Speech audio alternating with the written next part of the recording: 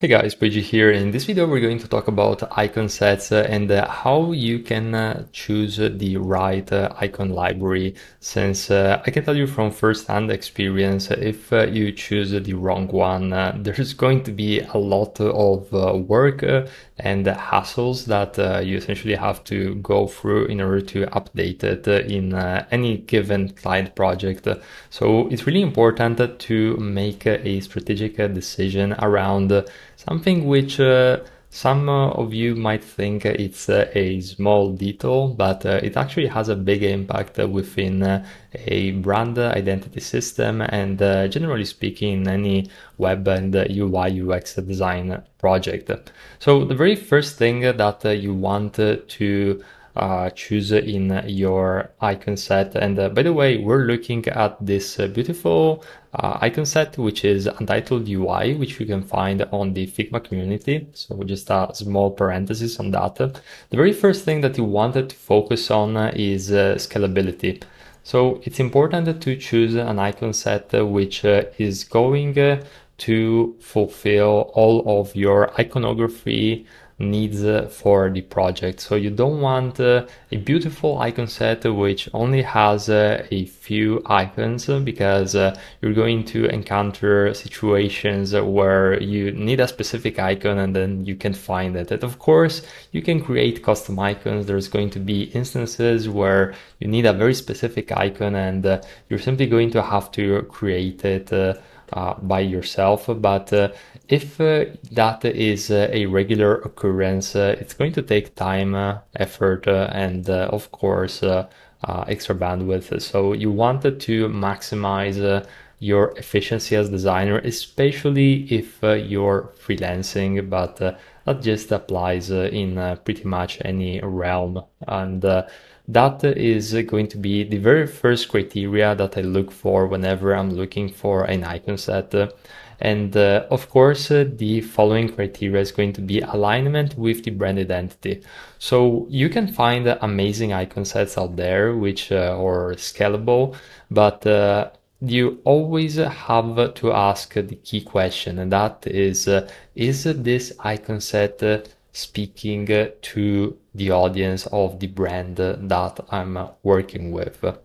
So that is essentially going to be really important because if you're going with a minimal style, but the branding is geared towards an audience, and generally speaking, it's styled in a way where it's not minimal, well, that's where you're going to have issues. So that's another thing that you definitely want to consider.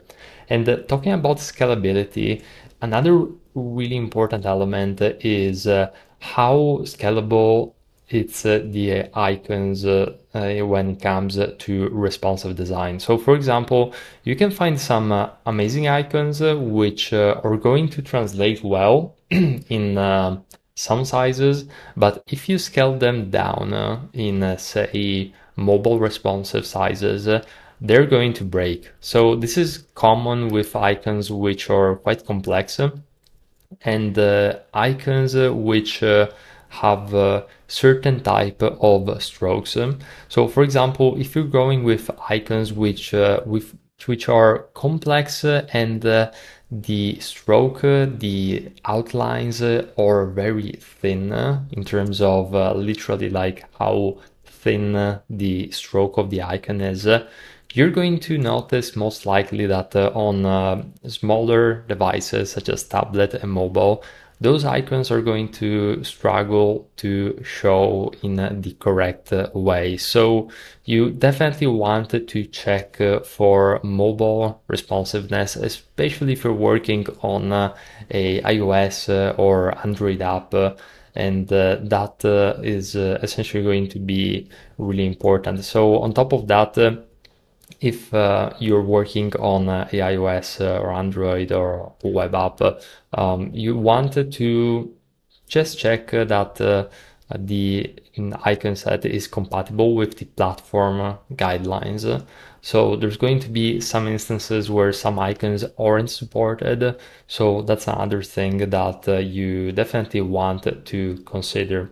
And another element which is important after you did this responsive and readability check in general is how is the visual harmony between one icon and the other, because one of the most important things whenever you're creating an icon set and you're choosing an icon set in this case is for the icons to work smoothly with one another. So sometimes you can find icons which are amazing if taken in isolation, but when put side by side together in context, they're not really going to work as well. And that really boils down to how good was the designer, or how much detail oriented he was in the creation of that icon set. So that's another thing that you definitely want to consider. And also, what are the needs in terms of the type and the states, the UI states of the icon? Because in some instances, maybe you want uh, the icons to be in line icons. Other times you want them to be solid.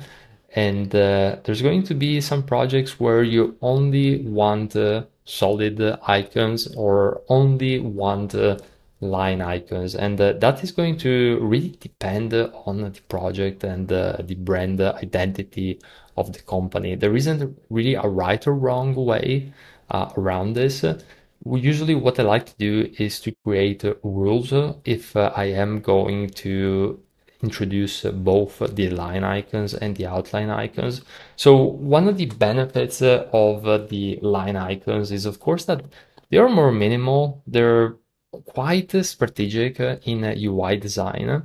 But if you zoom in, the fill icons can be seen, can have an area of legibility which is a bit more increased, especially at smaller sizes. Now, I'm not saying that necessarily if you're going with a mobile design, the solid icon is going to be better than the outline icon. There's actually a lot of usage of outline icons, much more than solid ones. But there are going to be instances where one is going to be to make more sense than the other, and it really boils down on what the type of project that you're working on is requiring, and what makes sense in context. Some of these rules and theories are really going to depend based on the project and the context. So you're going to need to make a decision based on what do you think is the best in that specific scenario. There isn't really a rule set in stone around these elements. So these are going to be the very most important elements. And then, of course, you're going to need to keep in mind the accessibility, color contrast, which is a bit agnostic from the icon set that you're going to select. And on top of that, just I would really recommend you to find an icon set which makes it very easy to search for icons. So for example, this one is structured in a way where it's extremely easy to find an icon. I can go under assets and I can look for the actual icons directly from here in the search bar, and I can find it very easily. So that's definitely something that is going to enable you to make the workflow more efficient. Again, Untitled UI is the name of this one specifically, and I hope you enjoyed this video. If you liked this video, and if you have any questions about icon sets, feel free to leave them in the comment section. And on my channel, I have over 900 videos entirely for free. So if you want to learn more about UI, UX design and web design from a designer with over a decade of experience, feel free to check it out, and I'll see you in the very next video.